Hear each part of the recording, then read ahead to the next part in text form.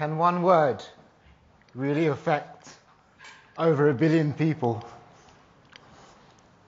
Imagine a world where we only spoke about ability.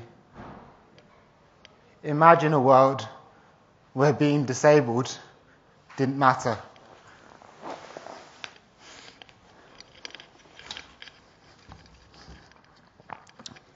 I have a personal war with the word disabled. I find it limiting, outdated, and negative. 15% of the world's population experience some form of disability. 15%, that's 1 billion people being held back by this one word, disabled. My idea is very simple. Let's remove disabled from the equation. I have cerebral palsy. I was born with it. It was caused by medical negligence. The team of doctors that delivered me had never delivered a baby before.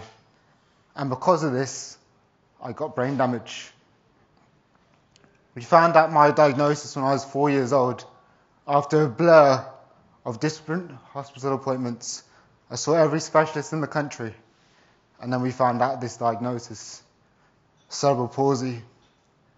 And the words that followed it were a condemnation. And it's followed me ever since. You'll never walk, they said. You'll be lucky if you survive to the age of 10.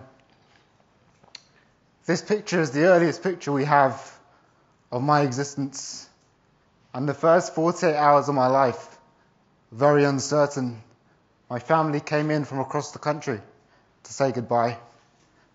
I spent the first week of my life in special care for babies, and the second week in high dependency. All my life, I've had limits placed on me because of this word, disabled. Been told I'll never do this, I'll never do that. I stand here today as a proud man, an international athlete, and a visionary with a passion to change the way we look at disability forever. When I was younger, I hated public speaking because it exposed one of the elements of my condition. I shake. There's nothing I can do to change it. There's nothing I can do to control it.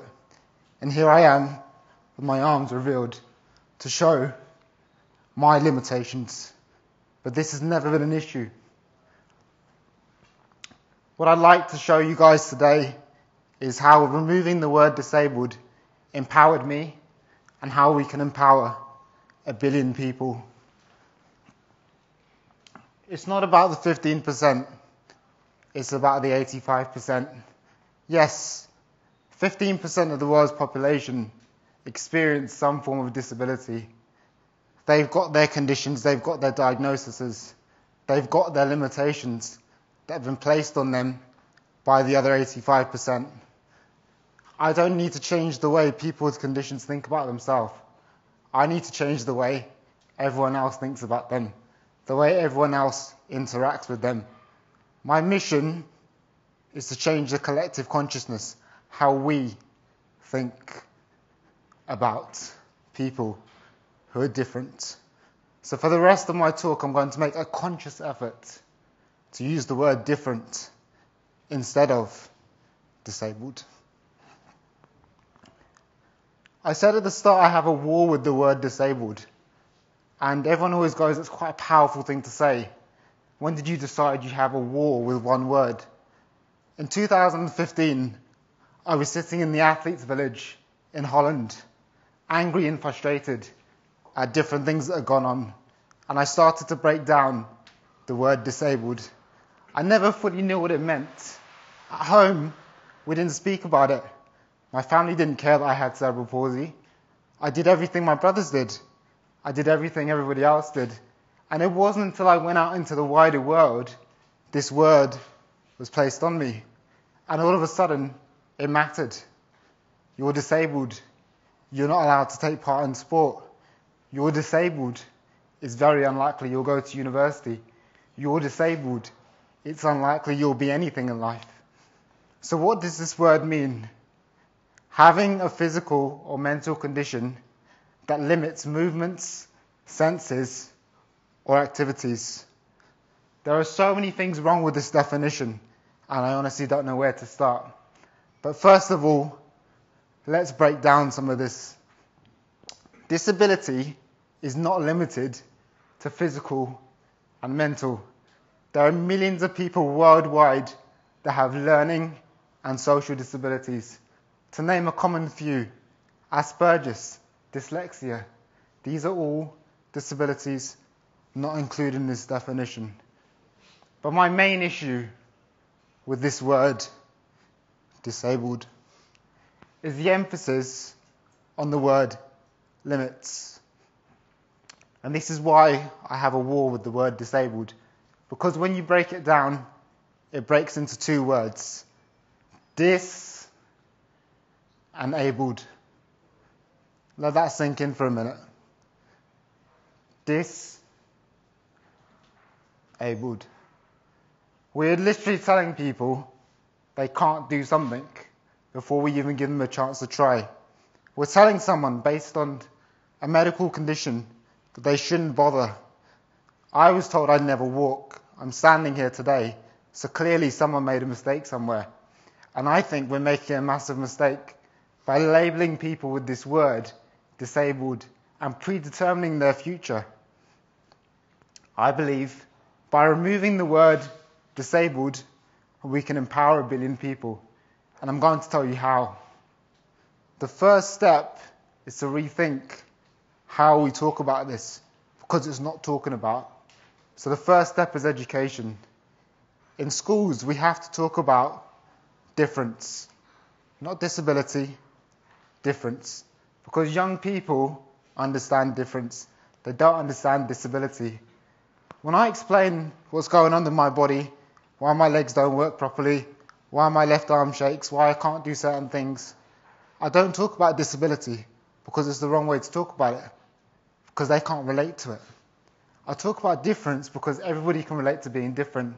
People have different skin color, different hair color. They're from different backgrounds, different ages, different genders, different sexualities. So difference is the way forward to explain it. And the emphasis has to be on education in schools. We have to break down previous barriers toward this word, disabled, because that's what it is. It's a barrier. It's labeled, and we tell people you can't do something because it's something we don't understand. Difference. Everyone can understand difference. And by educating the next generation, we remove intolerance and hatred. But we need to go a step further. We can't just teach in schools. We have to teach the teachers first. Because the majority of teachers and educators don't fully understand disability. And when I say teachers and educators, I don't mean just in school. Teachers, coaches, anybody that works with humans. Majority of people don't understand what this means. And if we talk about difference, then we can empower people. My big goal in life is to put the emphasis on abled. I started enabled, not disabled, as an angry young man, and it's blossomed into work that's taken me across 3 continents, speaking to 40,000 people worldwide. And what it's taught me in this time is when something isn't talked about, that's when there's intolerance about it. So I think we need to have more open and honest conversations about difference. But we also have to change certain things. We have to change the representation of people that are different. We need global role models. We need people in the media, in the public eye, that are representative of the world we live in. People with different conditions, whether they be physical, mental, social, or learning, do not come from one background. Yet in the public eye and in the media, we only ever see one type exposed. When people hear the word disability, they think of wheelchair users or amputees, because it's something they can see. Only 8% of the disabled population in the UK are wheelchair users. So what about the other 92%? Well, if you look at disability campaigns, that's all you ever see. Wheelchair users or amputees. And they're always from the same background. So as part of changing our understanding and changing our perceptions, I propose that we need to change how we highlight this. There are people with all kinds of different abilities in this room that you're not even aware of. But more on the solution. What can you do in your daily lives? Well, I have 3 very simple steps, and I guarantee you, if you follow these 3 steps, not only will your communication be 100 times better, but you will learn things that you didn't even know. The first step, when you meet someone who's different, is to ask their name.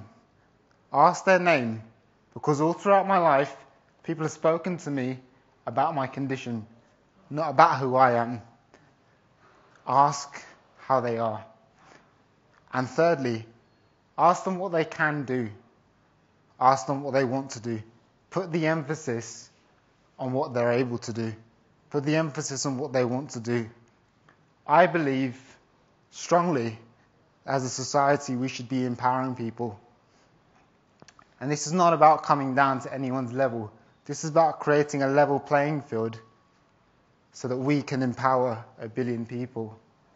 And a lot of people say, why does this matter? I haven't got a disability. There's nothing wrong with me. I'll tell you why this matters. Everyone knows someone who's got a condition, even if you haven't got one yourself. And as I said, 15% of the world's population experience some form of difference. So if these 15% are being left out, we miss out on a whole wealth of knowledge. We're going to do the first social experiment on TEDx. Can everybody on the ends of the rows stand up, please?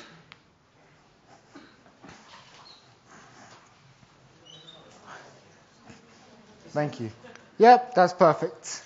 I will let you guys sit down in a minute, and I'll explain to you why as I continue to talk about the solution.